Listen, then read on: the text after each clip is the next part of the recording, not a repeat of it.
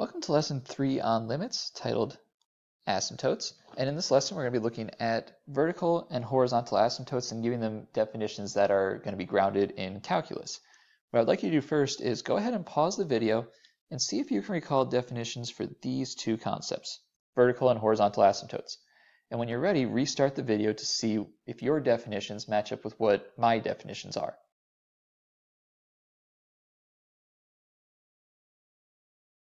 So for a vertical asymptote, what we're looking at is a line a function cannot cross as x approaches a given value.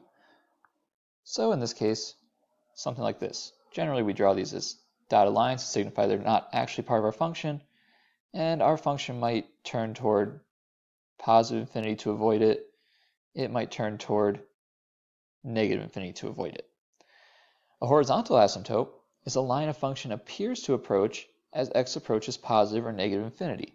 Right over top of that, I want you to write down the phrase end behavior, because that's what a horizontal asymptote guides. Generally, we draw it as a horizontal dotted line, and a function may seem to level out as it approaches it. Big thing is, don't get the idea that a function cannot cross a horizontal asymptote. There are cases where it can. The whole idea is the function appears to level off toward that value as we go out to the extremes, toward the ends. So true or false? If you have the function f of x that is a rational function with a bunch of stuff in the numerator divided by x minus a, then there must be a vertical asymptote at x equals a.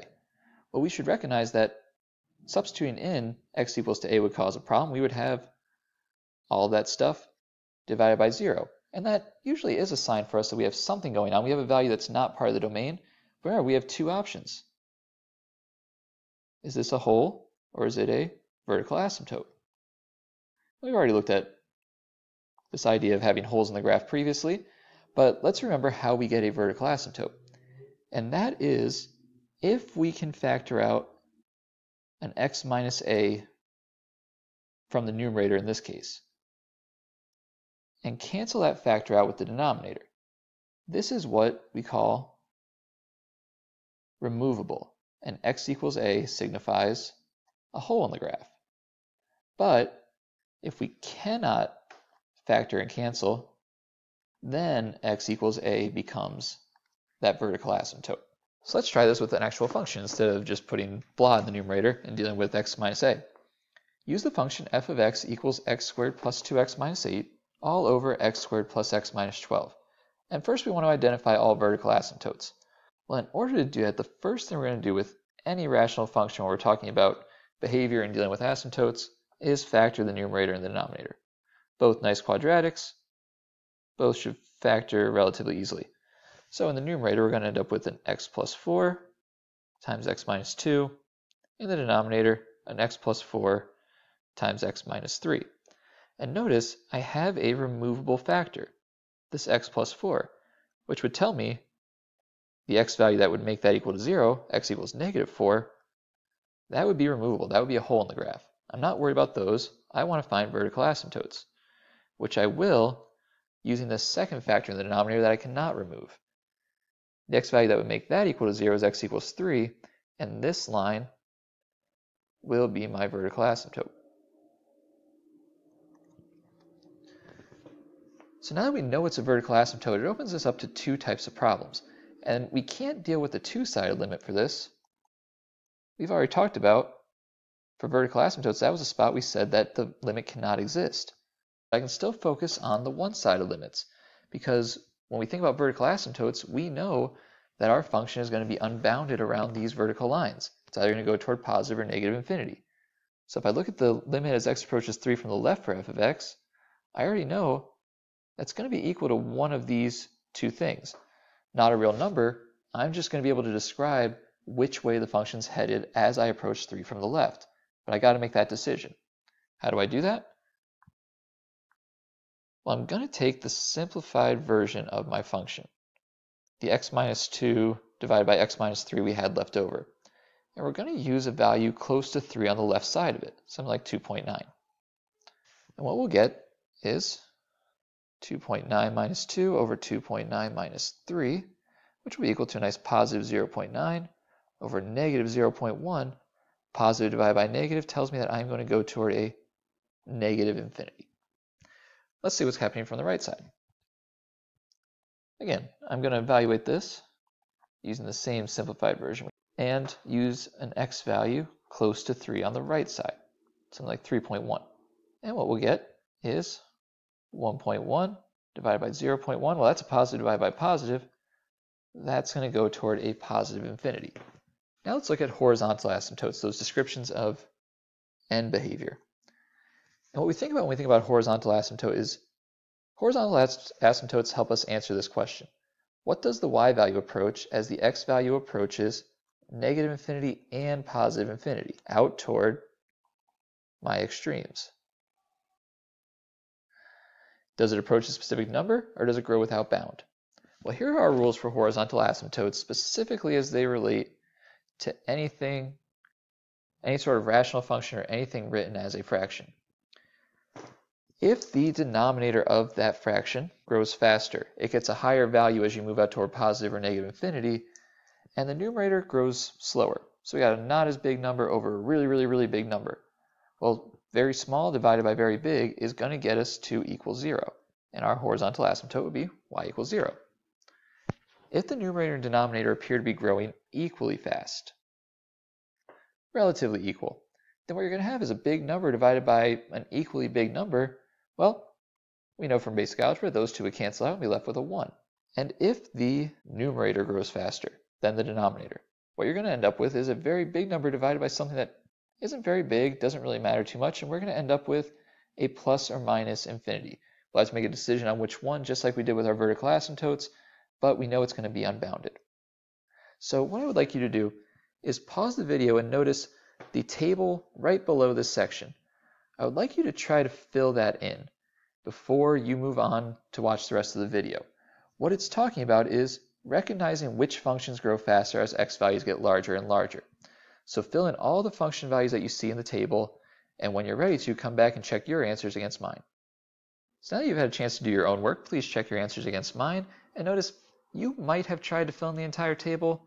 For certain things that got a little bit too big, like say this x to the 10th, I use scientific notation to avoid writing those numbers.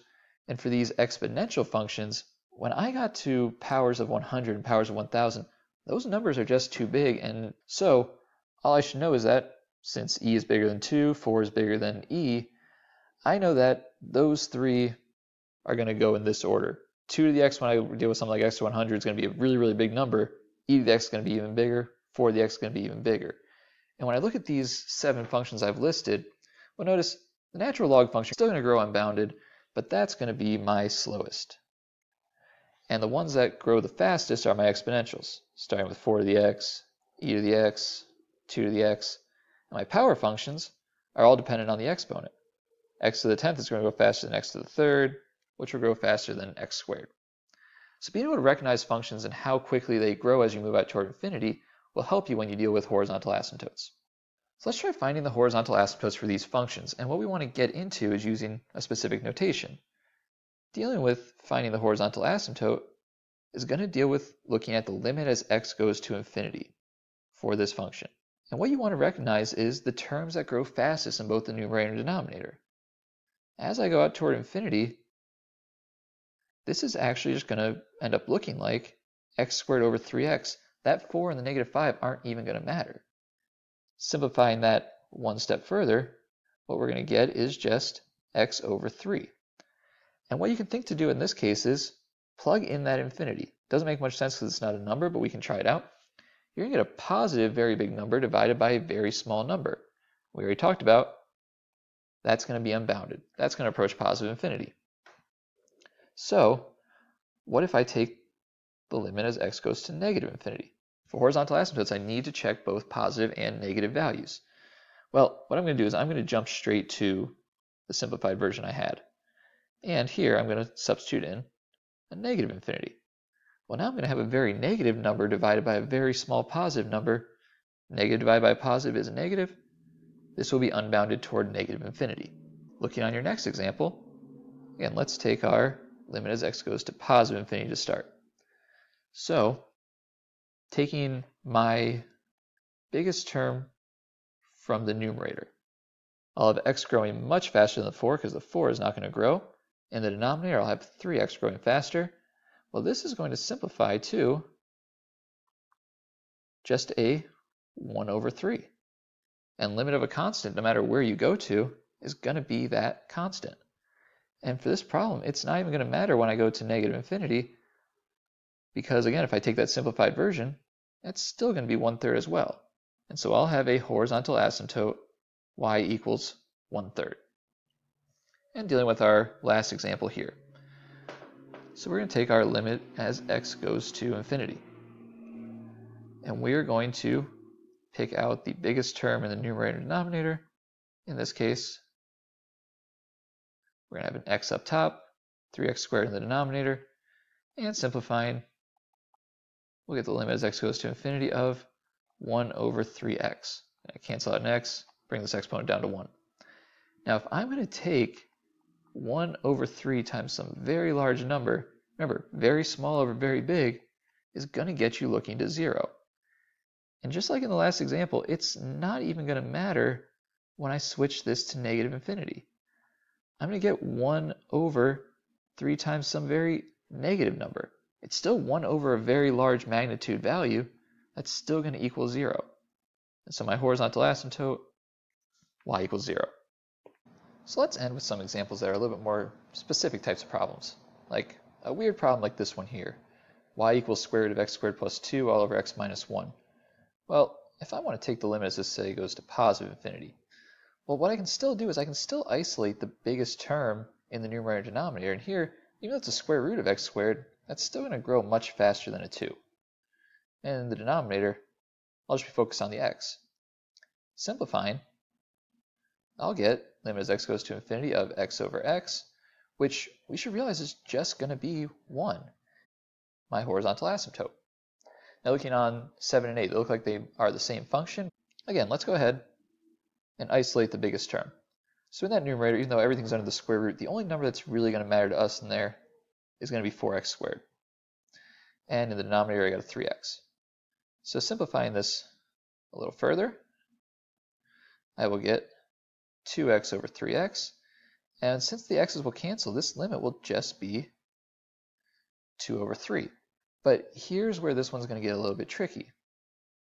When I look to negative infinity, well, again, I'm going to start here, but the one thing you have to realize is that this term up top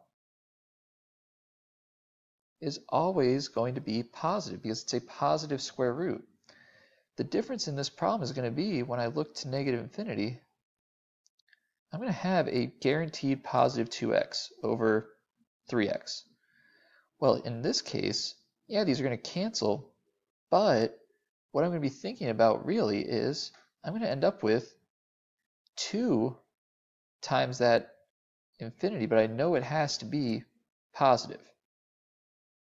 Here I'm going to have 3 times what is allowed to be a negative infinity. And so in this case, this is going to be a positive divided by negative, and it's going to be a negative 2/3. It's important to note that when I say I have a positive square root, you've got to realize that number always has to come out positive. You cannot get a negative number out of a square root, but I could get a negative number out of this denominator. Let's get a couple more that are a little bit more straightforward. So limit as x goes to infinity for negative 4 times e to the 1 over x. Here, I'm just going to go ahead and plug in that infinity. Because what I want you to think about is, as you go toward positive infinity, remember, you have 1 over a very big number, that is just going to be 0. And e to the 0 is going to be 1, and negative 4 times 1 will give us a limit of negative 4. So I have a horizontal asymptote, y equals negative 4. In this example over here, number 10, I'm going to go ahead and plug in that infinity. It's 5e to the negative x, so 5e to the negative infinity. Well, using your exponent properties, I can move this down to the denominator, use the reciprocal, and say that this is actually going to be 5 over e to the positive infinity. Now, e to the positive infinity, we should know is going to be a very, very big number. That's going to be 5 over some absurdly large number. And remember, very small divided by very big is going to be 0. This will have a horizontal asymptote, y equals 0. Last ones to check out are some problems involving trig functions. So 11. the limit as x goes to negative infinity of sine of x over x. Again, why not just substitute this in right now? Now here's the one thing you're going to have to realize, is that sine of x always has a range between -1 and +1. No matter what, best worst case, however you want to say it, is that that's either going to be a positive or -1 or something in between, divided by some very big number. You're going to have something relatively small divided by something very, very big. There is 0. And your horizontal asymptote is y equals 0. In the next example, again, let's go for just substituting in. So in this case, you're going to have -3 times cosine of 1 over infinity. Well, we've already seen a couple times now, 1 over infinity, that's going to be just about 0. And cosine of 0 is 1. -3 times 1 is -3. And we have a horizontal asymptote of -3. Limit as x goes to infinity of sine of x. Well, here's a slightly tricky one. And the reason why it's tricky is sine of x continues to oscillate, continues to move back and forth between -1 and 1, which we talked about back in example 11. Let's say I end up at somewhere that I'm going to call infinity, where this thing is equal to 1. Well, if I go ahead and I just add on another, so I take that infinity and I add pi to it, well, I should realize that that's going to put me back down to -1. And there's no way I can lock in where this function is going to end up as I go out to the extremes, because it's going to keep moving back and forth. So this limit does not exist. And that's the idea of oscillation. If something's oscillating back and forth between values, it cannot lock in on a limit.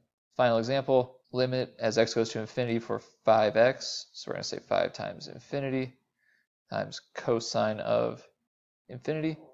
Well, I know this part right here, 5 times infinity, that's going to be some very large number. But cosine of infinity, think about what cosine looks like. Cosine is just sine shifted over. So if sine did not exist out of positive infinity, we got to kind of realize that by the same reasoning, cosine at infinity will not exist either. That limit will not exist. So something where the limit is infinity times something where the limit does not exist, the does not exist is going to win out, and this overall limit will not exist. All right, as I said in the previous lesson, please make sure you review your notes and summarize.